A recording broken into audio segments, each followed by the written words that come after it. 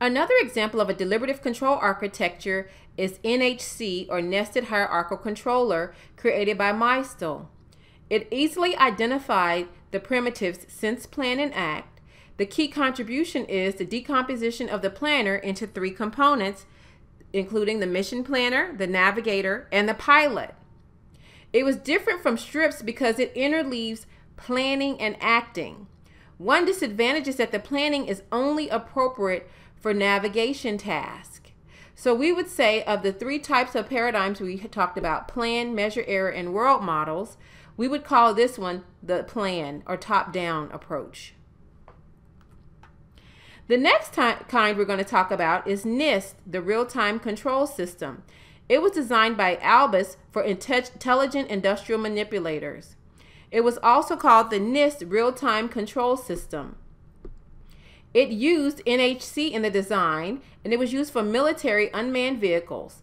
The main difference was the sensory perception model used pre-processing or feature extraction between the sensor and fusion into the world model. It was well suited for semi-autonomous control. The human operator provided the world model, decided the mission, and decomposed it into a plan and actions. Then the robot would carry out the actions. As robotics advances, the robot moved up the autonomy hierarchy. Here's another diagram used to represent the NIST real-time control system. Some of the disadvantages in the RCS was planning and updating a global world model was slow. Sensing and acting were disconnected. The dependence on the world model had a frame problem. Remember, frame problem has to do with storing symbolic information to represent the world as well as running out of space to do so. Uncertainty such as sensor noise and actuator error were not addressed. It takes a long time to search a large state space.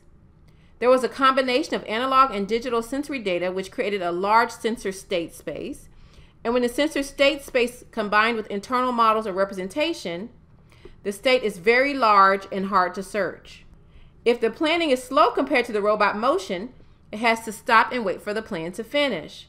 To make progress, the robot must plan rarely and move as much as possible, which is open loop control and bad for dynamic systems.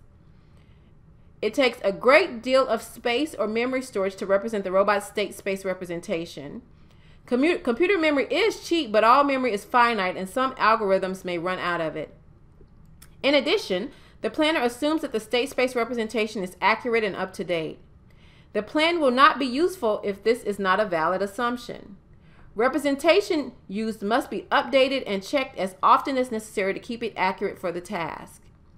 Updating the plan for a real environment requires taking time to update the world model. Therefore, the plan is only useful if the environment does not change during execution in a way that affects the plan, which we've talked about before.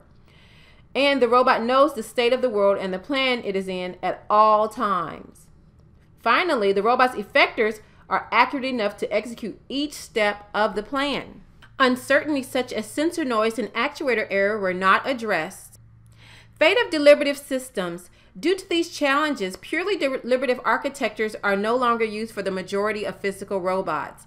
However, robot surgery, which was shown on the prior slide, is one system that can use deliberative systems because it requires a great deal of advanced planning and no time pressure, and the environment, in this case the patient's body, is kept perfectly static. Another good place where deliberative control architectures are still used would be in AI, such as in an intelligent chess system, as well as in the Watson system. That could have used an architecture similar to a deliberative control. And this concludes today's lecture on hierarchical control architecture. Have a robotastic day.